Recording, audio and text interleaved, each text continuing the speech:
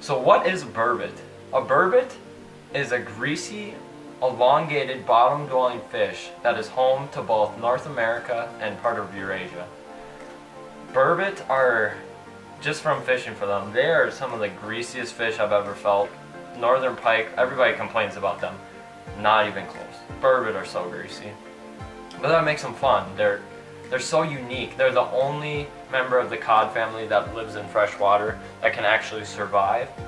And I mean, that's kind of cool. A lot of people eat them. They're called poor man's lobster for a reason. Fishing for burbot in the video to come, they're actually harder than I thought they would be. I've seen pictures of people catching them, and honestly, I did not know anything about a burbot until about 2 years ago when Brett McComas posted a couple of pictures on Instagram, and the fish looks so cool, I just wanted to catch them.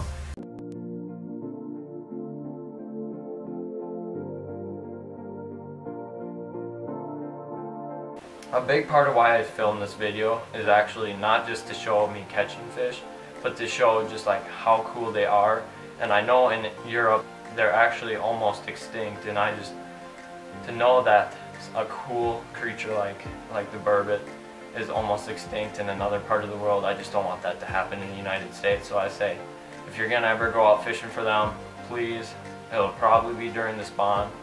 If you catch a big one, just send it back, CPR, catch, picture, release. The ones you could eat, I'd say probably just eat the smaller ones, the ones that haven't really shown their genes, the strong dominant gene of just being big and muscly.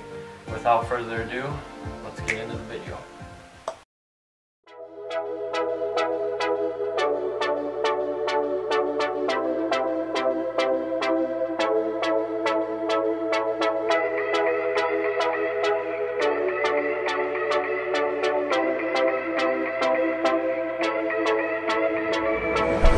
What's good, guys? We're gonna be going to Gull Lake in Brainerd, Minnesota, and we're gonna go smash some burbot. Let's get there.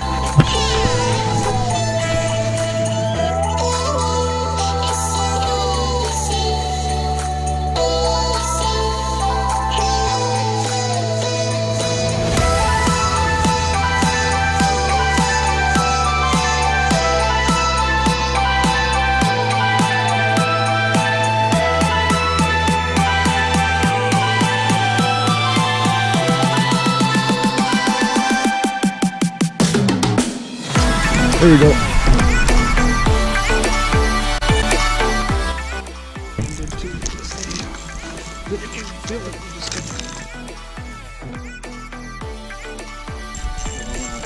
I like to feel him run.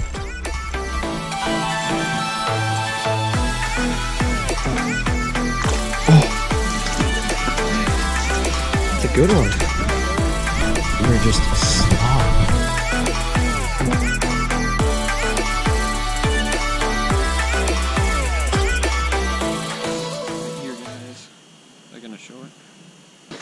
How's it going, guys?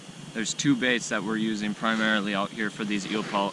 One of them is a gumball jig, just like this, just your standard jig. The second one is a trout and pout minnow. These work exceptionally well at night. They glow very well. These ones glow as well, not quite as much, but you kind of get the gist. The rod I'm using out here is a custom rod made by J.R. Cooper. Really awesome rod. He used like a bait caster, just a reel seat kind of, made by Fenwick. And then he used an old ice rod and actually attached it to the end of this reel seat. He's letting me borrow it for the day. Seems to be a pout slayer. Let's go catch some more.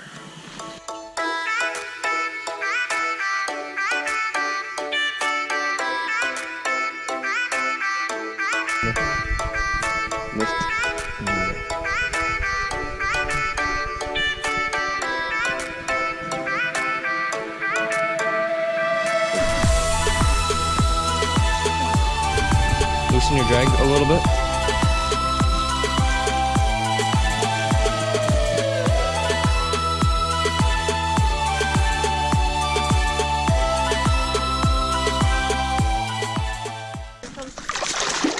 That's a good one. Nice fish, nice fish.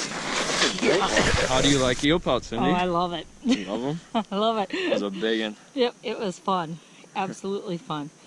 And I'm pretty much addicted now, that's for sure. Good job, Cindy. That feels so good. What are you doing? Tanker. Good job.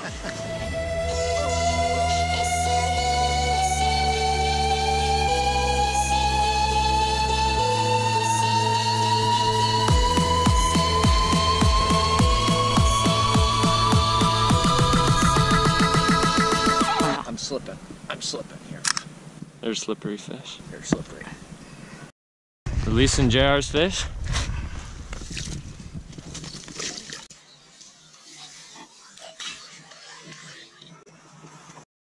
Okay guys, so the cadence we're using out here for these burbot is just a slow up and down banging the bottom cadence. These fish are just strictly bottom feeders, so they're always cruising the bottom, slithering along the bottom. And right here you'll see me actually hook into one with JR's rod. He made one heck of a burbot rod.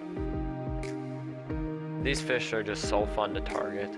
They're so elusive, they seem so easy to catch, but really they're smart. They're very smart fish, and they don't bite unless they really want to bite. Why do I think that you should go out and target burbot?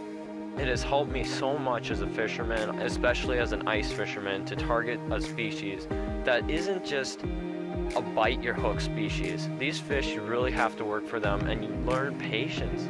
Patience is such a great quality to have, and fishing has really humbled me in so many ways, and patience is one of them.